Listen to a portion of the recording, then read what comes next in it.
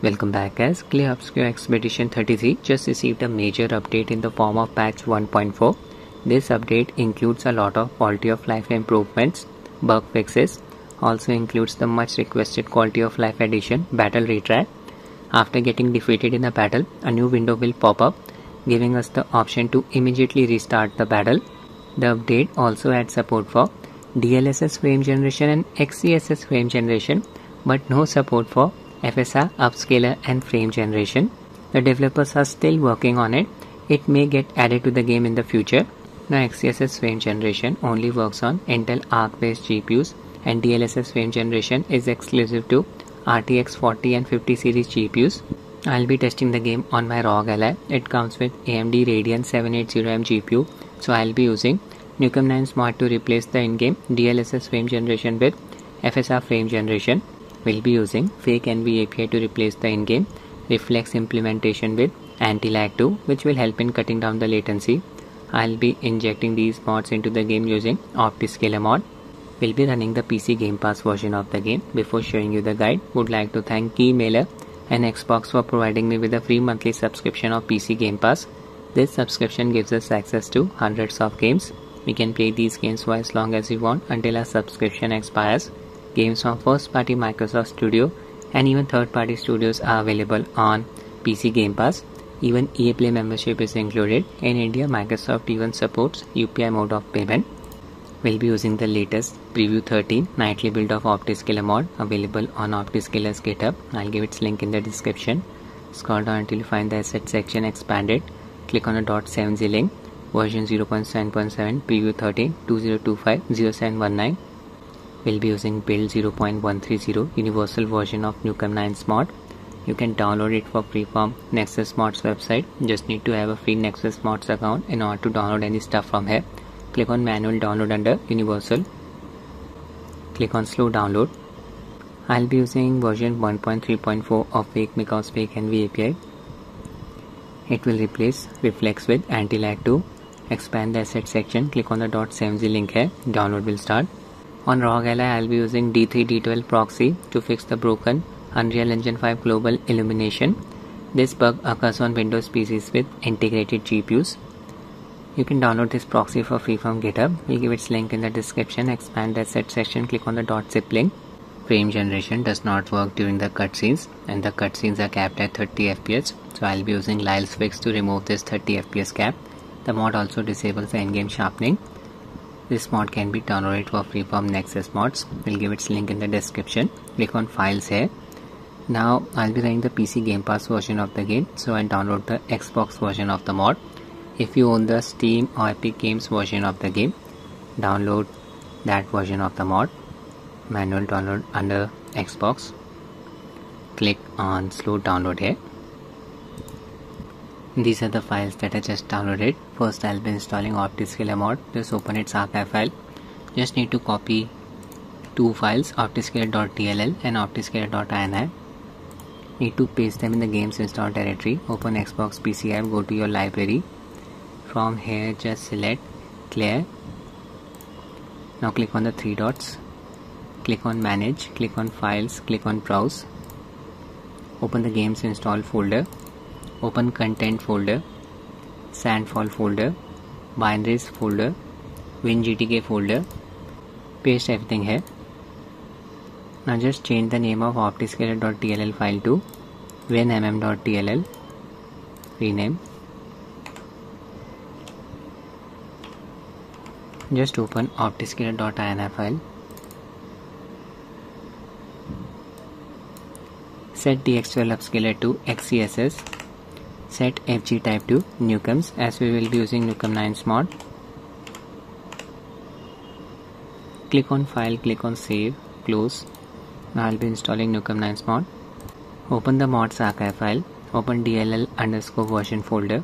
Copy this DLL file. DLSS G2 FSR3 AMD is better. Need to paste it in the game's install directory where we install Optiscaler Mod.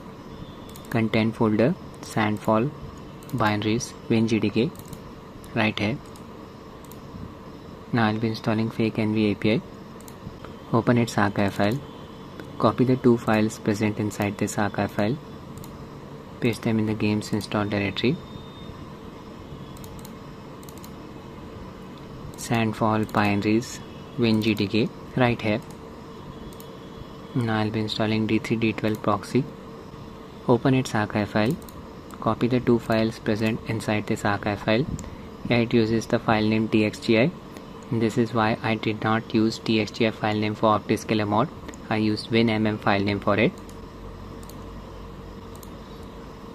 Open the game's install directory. Content folder, Sandfall, Pioneers, WinGDK, paste everything here. Now I'll be installing Lyle's Fix. Open its archive file. Open Sandfall folder, Pioneers folder, WinGDK folder. Copy the three files here. You just need to paste them in the game's install directory. Content, Sandfall, Pioneers, WinGDK right here. Everything has been installed. Now this game's profile does not pop up automatically in Adrenaline software. I'll show you how to access the game's Adrenaline settings. We just need to create a desktop shortcut for the game's main exe file, which is present in this directory. There it is. Sandfall, WinGDK shipping. Select it, right click, show more options, send to desktop, create shortcut. I've already created this shortcut. You'll find this shortcut file on the desktop, Sandfall, WinGDK shipping.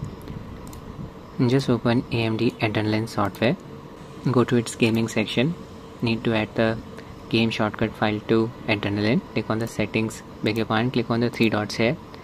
Click on add a game. Click on desktop. Just look for the game shortcut file. There it is. Select it, click on open. I have already added it.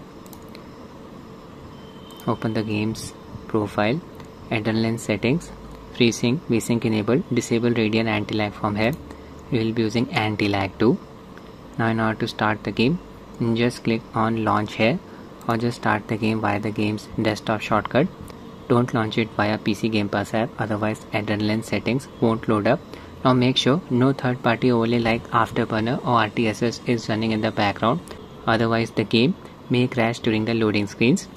For this game I have set the UMA buffer size to 6 GB. My Ally is running on BIOS version 342. I have installed Ally's latest official GPU driver that adds support for Doom the Dark Ages.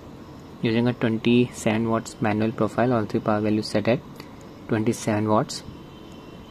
900p resolution, CPU boost disabled. Connected my FlyDG Vader 4 Pro controller to Ally via Bluetooth mode, X input controller.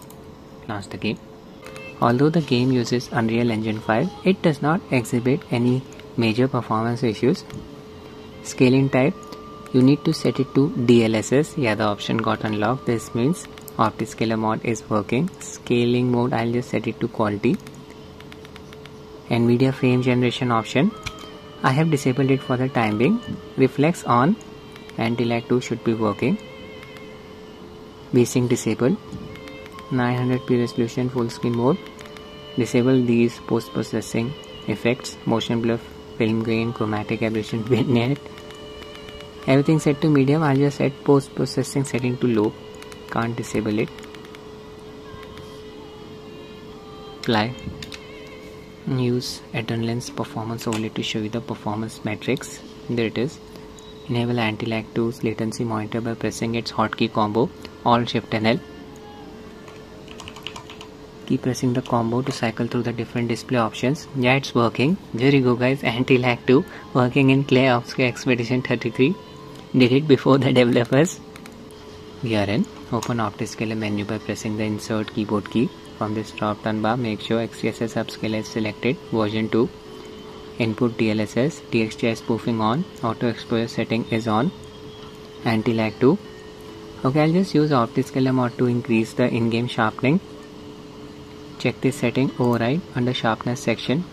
Just set the value to 0.600, 60%. It's up to you.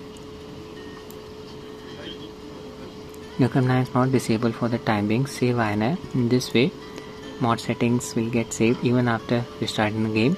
You can see the base resolution here, 1066 by 600 pixels, upscaled to 900p. There's Sophie. big crowd here. Opening section of the game, good for testing.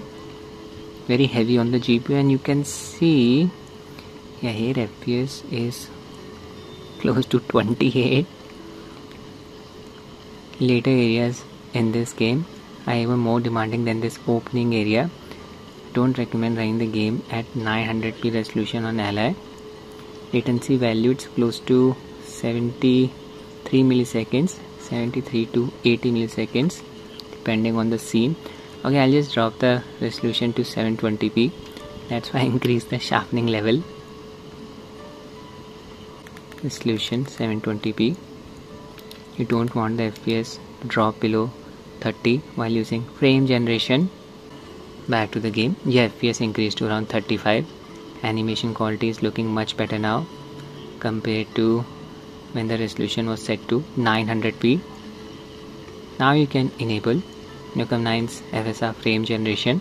FPS should be close to 60.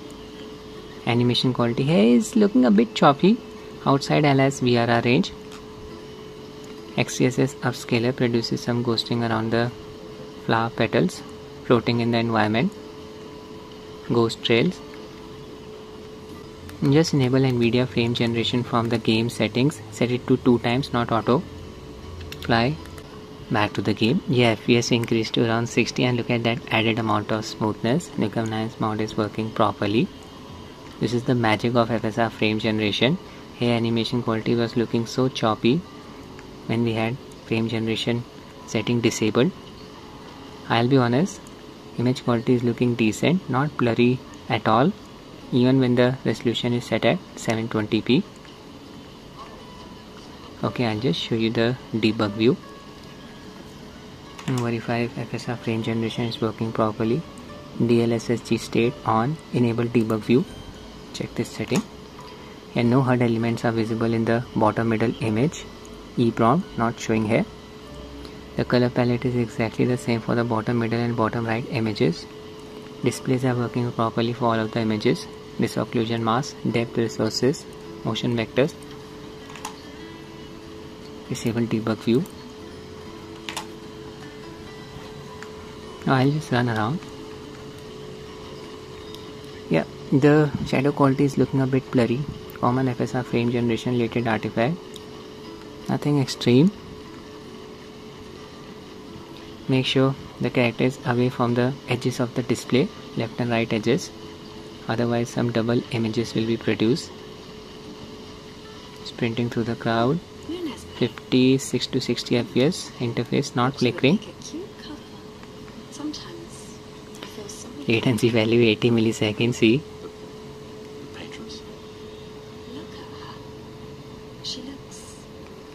Okay, now I'll show you a cutscene. FPS should not be capped at 30 as we have installed Lyle's fix. Skip the dialogues. Cutscene is playing, and you can see the FPS is not capped at 30, getting around 45 FPS. Mod FSR frame generation does not work during the cutscenes. So Lyle's fix is working.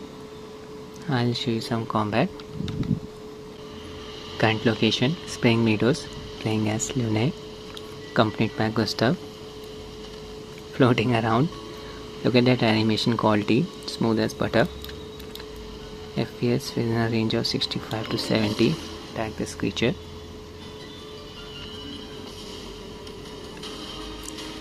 Use my skills. Lumiere assault. Perfect timing, and played the game in a long time. Lumiere skill, immolation, burn them down. Fire effect applied. That creature is done. Perfect counter. Latency value 65 milliseconds. Nothing extreme. Battle over. 65 to 70 FPS during combat. Mod works very nicely in this game. That's it for the video, guys. I hope you find it useful. Thanks for watching and have a nice day.